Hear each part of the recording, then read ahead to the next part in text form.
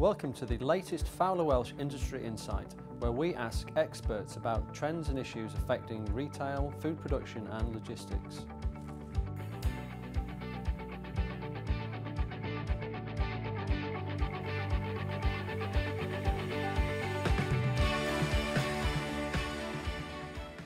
Edward Garner, Communications Director, Kantar Worldpanel. The company is one of the largest market research companies in this country and also worldwide. And what we do is monitor in fine detail how people do their grocery shopping in this country. So in fact, we are able to supply the finest, most detailed picture of shopping behavior that's ever been available.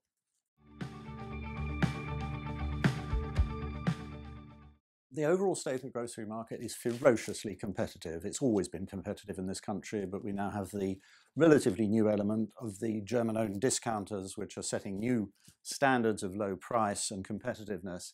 But overlaid on that is the fact that we're now out of inflation, in fact in deflation.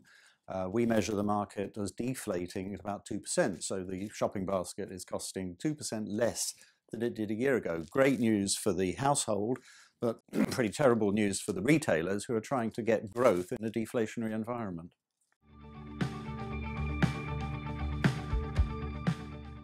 The discounters certainly think themselves that they're going to grow at the expense of the Big Four because they have both announced plans to virtually double their store estate, bringing Aldi and Lidl to certainly well over 1,000 stores each.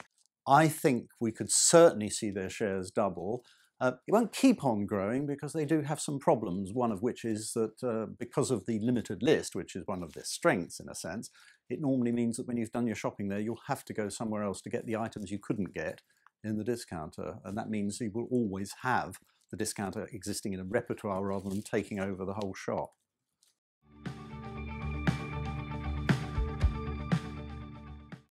I think they've changed permanently, yes. What's actually happened is rather than us flocking to the discounters, that's the sort of easy route that the journalists have taken, people have added a discounter to their repertoire. A very common shopping strategy is to shop in one of what we call the Big Four, that's Tesco, Asda, Sainsbury's, Morrison's, and within the same sort of cycle also visit Aldi or Lidl. In fact, I've actually looked at this specifically. One of the things I've found in our own research is that in a 4-week period, 91% of the people that shop in a discounter, that's Aldi or Lidl, will also go to one of the Big Four. So the Big Four have still got their shoppers. What's happened is that they've lost some of the money because part of that shopping trip has gone off to the discounter. So there we are. That's the repertoire. Main shop plus discounter is a very common strategy now.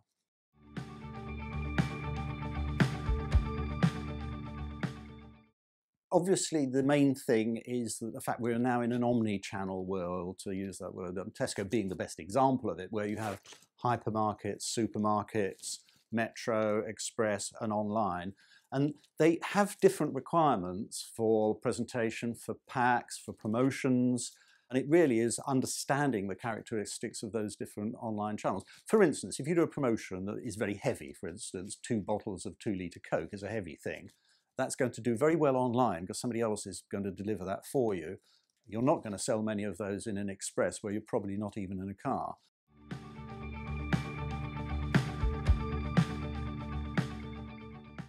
There's a slight risk of overdoing the convenience story. A lot of the growth of convenience is actually the existence of more stores. It's been pushed, if you like, by the emergence of stores such as Tesco, Express, Sainsbury's, Local and so on.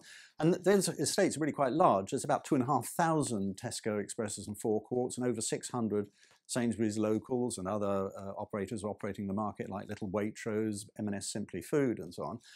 But it isn't completely changing the shopping habit. What we're seeing is that perhaps the larger trip is getting a bit smaller and the smaller trip is getting a bit larger. But we're not completely forsaking the large stores. In fact, Dave Lewis of Tesco did say we're not giving up on the big stores just yet.